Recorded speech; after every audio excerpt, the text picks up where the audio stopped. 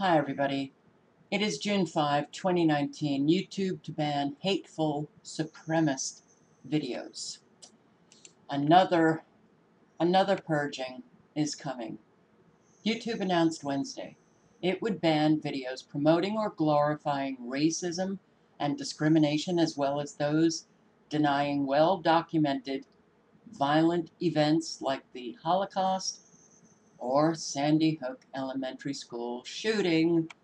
The announcement by the Google-owned video sharing platform was the latest of a series of tech industry moves to filter out hateful and violent content, which have spurred calls for tougher regulation. YouTube has always had rules of the road. Well, YouTube has always had rules, but when it was not owned by Google, YouTube had free speech. Google comes along, and since Google has owned YouTube, it has been suppression of free speech that now we are looking at the end of free speech. Great, isn't it? Today, we're taking another step in our hate speech policy by specifically prohibiting videos alleging that a group is superior in order to justify discrimination, segregation, or exclusion based on qualities like age, gender, race, caste, religion, sex orientation, or veteran status. Okay, there are so many people who believe that YouTube, Google, Facebook, Twitter, that these are privately owned companies. This is government, and this is government suppression of free speech. The move comes after a call by world leaders in Paris last month to curb extremism online following the New Zealand shooting. We will begin enforcing this updated policy today. However, it will take time for our systems to fully ramp up, and we'll gradually expand coverage over the next several months. YouTube and other platforms have also been seen as havens for conspiracy theorists denying Holocaust or the September 11 attacks, and for Nazi and white supremacist groups. Wow, man. Sandy Hook, 9/11, those videos present facts and evidence. And they're purging facts and evidence. They're purging truth. And for anybody who has been claiming that, oh, you're a conspiracy theorist because you have dug into Sandy Hook, 9/11, looking at all of the evidence, and you have, based on your research, weighing the evidence, critically thinking, you have come up with a conclusion that is different from the official narrative, which is a complete lie regarding September 11 and Sandy Hook. Well, you're a conspiracy theorist, and you need to be purged. Facts and evidence gone. I cannot believe that this world has turned into just the purging of truth. Huh. Well, thank you, all of you, who have refused to do any research yourself, call people crazy nut jobs, conspiracy theorists, because they have been able to retain their critical thinking skills, and because they're responsible adults and they've actually done the research to find out that the official narrative is just a joke. So all of you have contributed to the suppression of free speech. It will eliminate numerous channels that use the platform for monetization. No, it doesn't matter, monetization or not. They're going after truth. Channels that repeatedly brush up against our hate speech policies. How do you gauge such a vague policy when they don't even tell you what is hate speech? Oh, an opinion, that's hate speech. Oh, facts and evidence presented, hate speech.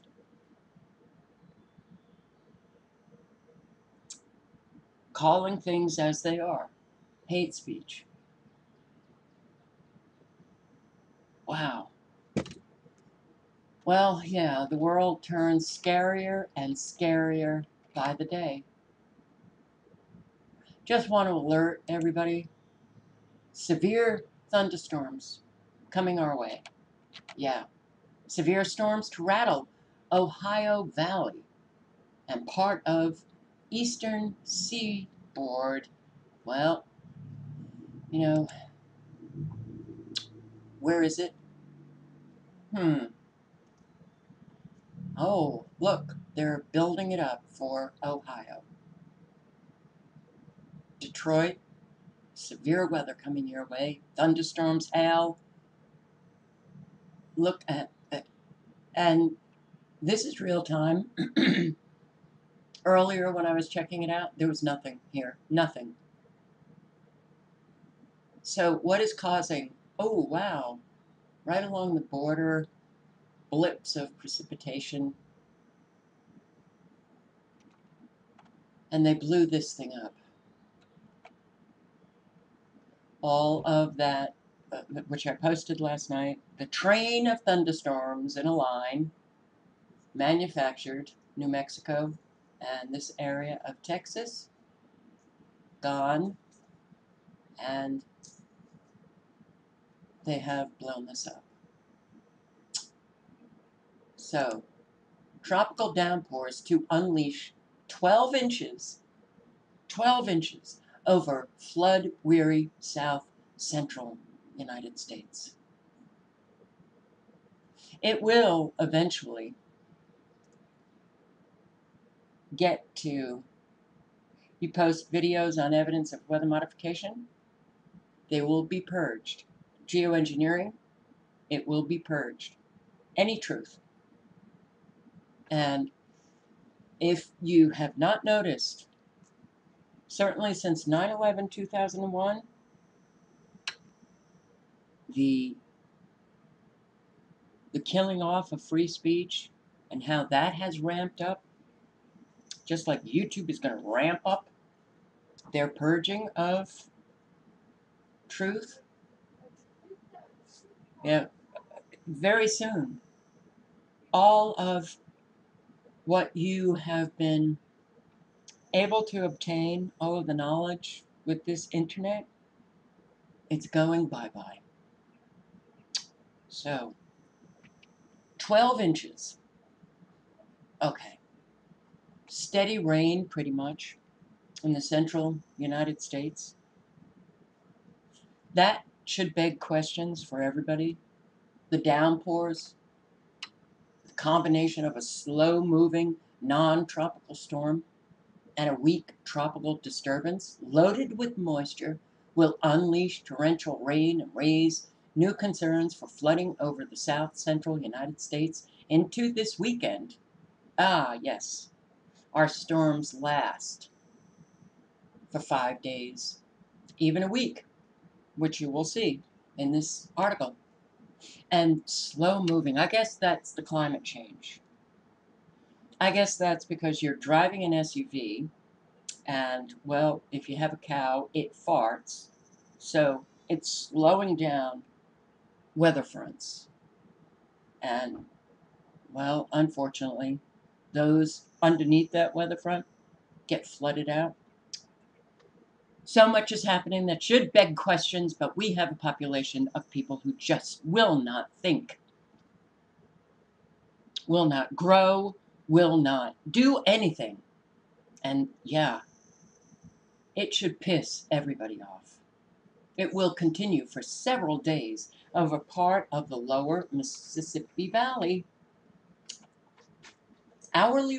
Listen to this, hourly rainfall of 1 to 3 inches can occur with daily rainfall averaging 3 to 5 inches.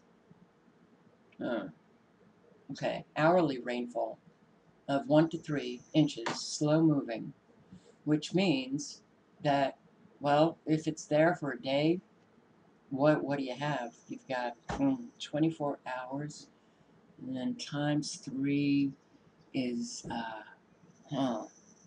let's see if we can do the math. We got 48, and then 24, and 48 is 62. Did I get that right? Oh my God.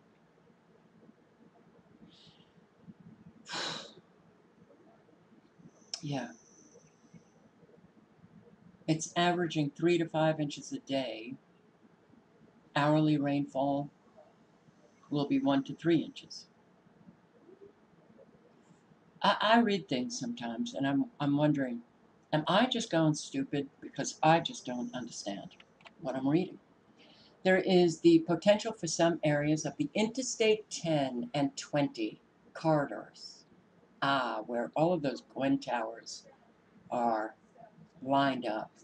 Gwen towers. They emit extremely low frequencies, which can modify the weather, can steer weather fronts, or can hold them in place. Yes, frequencies are powerful. So Wharton and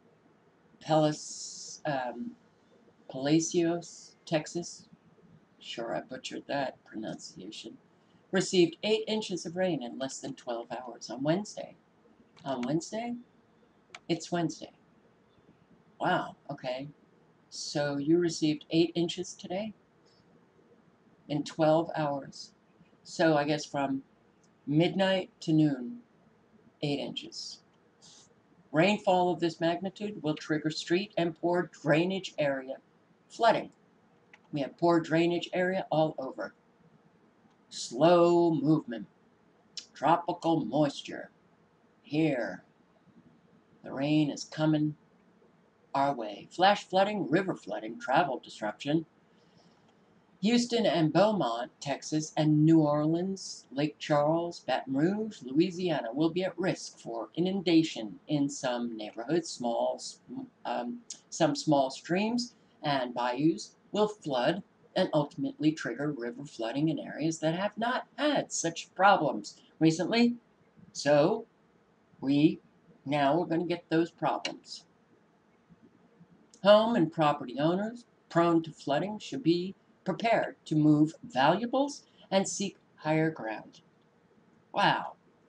Well, this is the new normal. Thunderstorms and rain. Seek higher ground and move your valuables. This is our friggin' world. And yes, it is.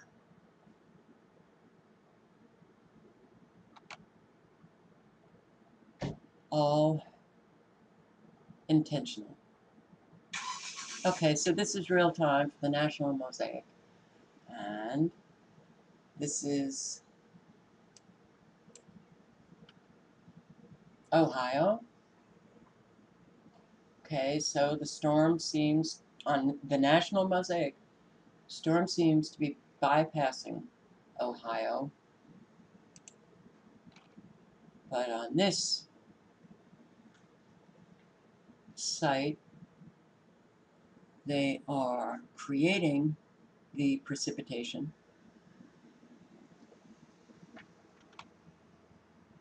And we're going to have another 1,000-mile storm. No doubt. The tail is forming. Yes, the tail is forming. A tail in Texas, and then it goes right on up to Canada. 1,000+ mile precipitation storms, training thunderstorms, a train of thunderstorms, Interstate 10 and 20, move your valuables, seek higher ground, never seen anything like it. Look at all of these storms erupting. You got the microwaves going right through the coast of South Carolina, and all of these storms are being generated. Well, I guess I'll just leave you with